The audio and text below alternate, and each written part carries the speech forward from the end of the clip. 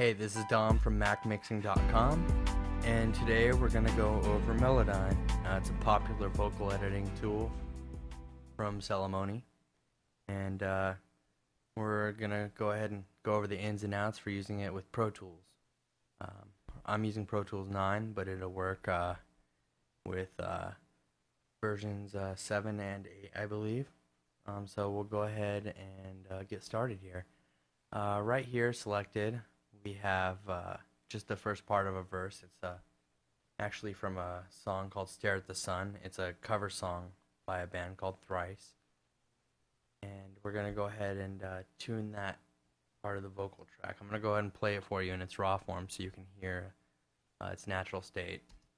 I sit here clutching useless lists, keys for doors that don't exist. I crack my teeth on pearls. Alright, so, it's okay. It's not exactly perfect. There are things that are sharp and flat about it, but we're going to go ahead and take care of all that with our little miracle vocal editing tool, Melodyne. If you go ahead and click on first insert here, we can go ahead and select Melodyne Bridge. Mine's located in the other section, and it'll pop open this little box. You definitely want to make sure that you put it as the first insert in the chain, because Melodyne is actually going to record anything before that, before itself. So, if you have some effects or some reverb going on before that, it's actually going to record that into Melodyne with it, and then patch it back into Pro Tools. But you won't get a realistic reading inside of Melodyne. So you want to just make sure it's first. Once we have this box open here, Melodyne will actually open up for you. If it doesn't open up for you, then go ahead and just open it up yourself and create a new arrangement. But usually it'll open up with a new arrangement already set up. You'll be in the arrangement window here. We're going to go ahead and go back into Pro Tools, and we want to connect to a track. These track numbers correspond to Melodyne, and actually you can double click on the tracks and name them. So I'm going to put verse for this one. When I go back in Pro Tools, it'll actually show that named track, so you can keep it pretty organized. So I'm going to go ahead and select verse and click the transfer button, and that's going to arm Melodyne to send audio. It says right here, going to send audio. And then I'm just going to press play. I sit here clutching useless lists, keys for doors that don't exist. I crack my teeth on pearls. Alright, so we've now transferred that into Melodyne. Sometimes you'll see a little dialog box pop up here that says that it's detecting the audio. That didn't happen right now because it's a short enough segment that it could do it pretty quick. And once you're in Melodyne here, on your first track, you'll see all these orange blobs, and this is actually your vocal waves. They look pretty similar in form, but they're now sorted out by note, or by where Melodyne believes that the note is. And it's pretty good on detecting stuff like this. So now that we have that in here, we can start the actual editing and tuning of the vocal. Up here in the top left, you're going to have this little toolbar. There's 6 buttons here that you'll be able to select from to do your editing. Now, keep in mind though, once you have your vocals in here, this vocal right here in Pro Tools on your Pro Tools track means absolutely nothing. I could take that away and I'd still have vocal play. I sit here clutching useless lists. So even though nothing's there, it's actually being patched in from Melodyne now. It's being bridged in. So that really doesn't mean anything anymore. I just leave them there for reference, though. It makes it a lot easier to be able to tell what you're editing and what you're listening to inside of Pro Tools. Now back in Melodyne, we're going to go ahead and click on the Edit Pitch button up here. In the top left, it's the second button, or if you right click on your right click menu, it's your second button. Just leave it on the first button. Don't worry about the two underneath it that pop up, and release. And you're gonna have your orange blobs here, but behind them, behind the waveforms, you're actually going to see gray shadowed boxes. It's actually letting you know that it's not dead on and that it's suggesting that you shift it to that area. Do this note by just double clicking each one, and it'll send it to its rightful spot in the melodic universe. Or you can just go ahead and select all by clicking and dragging, and you can double click them all at once. That's going to just send everything right to where it should be. So now we'll go ahead and just play this back after I've shifted everything. I sit here clutching useless lists, keys for doors that don't exist. I crack my teeth on pearls. Easy enough. It already improved some of the things that I found wrong with it, but there are little things here and there that I'd like to tighten up. The best way to tighten up some of these vocal tracks is to edit the modulation. Now, either up on this top bar or on your right click menu, at the top, if you click and hold, you'll see the two buttons pop up. Or if you right click, they'll automatically pop up underneath the edit pitch button. And you can just go down to edit pitch modulation, or sorry, just pitch modulation, and release. And that'll bring up the little, it'll have a little squiggly line with two arrows on the side. From here, we can actually tighten up the modulation of said vocal track.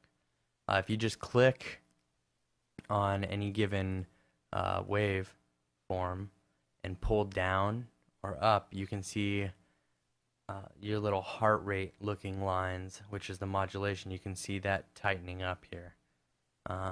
Or if you're me and you just like to have an all-around type vocal track, you can go ahead and do that to the whole thing. I usually pull in everything just a little bit, you know, just a little bit, and it'll tell you at the top, in the top left corner. See, as I'm dragging down, you see the percentage is telling me how much percent I'm pulling it in. So usually pull it down to about there, get it nice and tight, and then you can go ahead and fine-tune each note depending on, you know, where it's sharp and where it's flat. This note right here, Pearls. it's kind of a little shaky here. I know it's not supposed to have vibrato in it, and I usually leave the vibrato notes alone because it does mess with how it sounds in the final product. But this one, I know it's supposed to be straight on. So I just want to tighten that up a lot, actually. A lot more than I did the rest of them. And if you listen to that now, Pearls. it gives it a little more of an artificial sound. That was actually a little too much. So I'm going to go ahead and bring it out a little bit. Pearls. See, now that is kind of where I wanted it to be.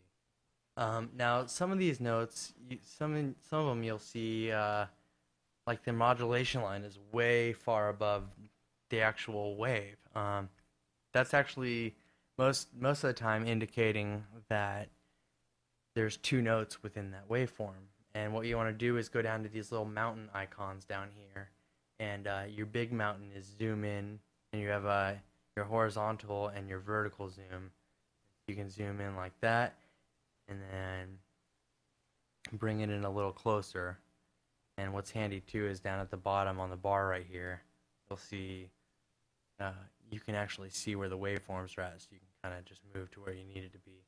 Now right here, I know right here there is two notes in there. I mean, most of the time you can just tell by listening to it. Useless. Okay, so what we're gonna do is go back to our menu here and go down to note separation. At the bottom is segment separation. We're not worrying about that right now. We want to go to note separation, and here that'll pull up your segments. And within this segment, I want to find where the end of that slant meets the new part, and I just want to double click here, and that's actually going to separate it. And here it realized that there was two notes in there, didn't pick it up 100% correctly. So we're going to go ahead and go back to edit pitch, and then we're going to have to reshift these notes back into place. By doing that, we clearly define those notes in audio playback. Clutching useless. It makes it sound a little more consistent. And go ahead and do that wherever you see fit. Some places more than others, you know. Sometimes you'll find out that even doing it on certain notes where it's not 100% necessary, it does define the vocal pattern a little better. Don't exist, I crack. So we're going to go ahead and do it right here again. You'll start seeing your waveforms look a little more how they sound. Exist, I crack my teeth on pearls. Alright, so I'm going to go ahead and zoom out now. Click on your little mountains, a couple times. Back to where we can see everything. So here is a pretty sturdy edited vocal track. I'm going to change the modulation a little bit on some of these places where I know that it needs to be just more of a solid note. And there we go. So we'll go ahead and listen to the final product now. And it's just a light tuning and editing job. There are plenty of other tools up here that will go into further detail in different tutorials. But for now, here's our final product.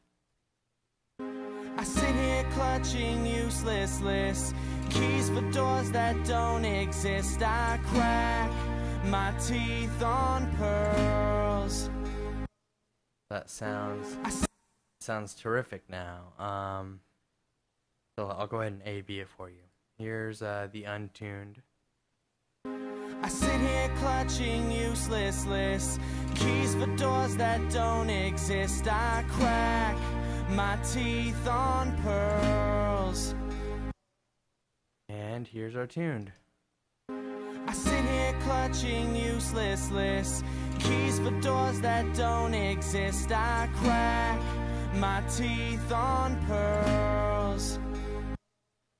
Sounds tremendously better, and you'll get the best out of every vocal take that you record just by using those simple steps in Melodyne. It makes a world of difference in a vocal track. So we'll go into further detail in some of the other options you can do in Melodyne, such as automatically making harmonies. Well, not automatic, but you can make some pretty realistic sounding harmonies in Melodyne without having the vocalist record the actual harmony, and it works a lot better than Harmony Engine, in my opinion. Now, Harmony Engine from Andros does have its place in the vocal editing world, but I just, for more of a natural sound, I prefer to do harmonies in Melodyne. I mean, obviously, if the artist can do it properly, just have the artist do it and edit them in Melodyne. But we'll go over that next time. Once again, this is Dom from MacMixing.com, and I hope this was helpful.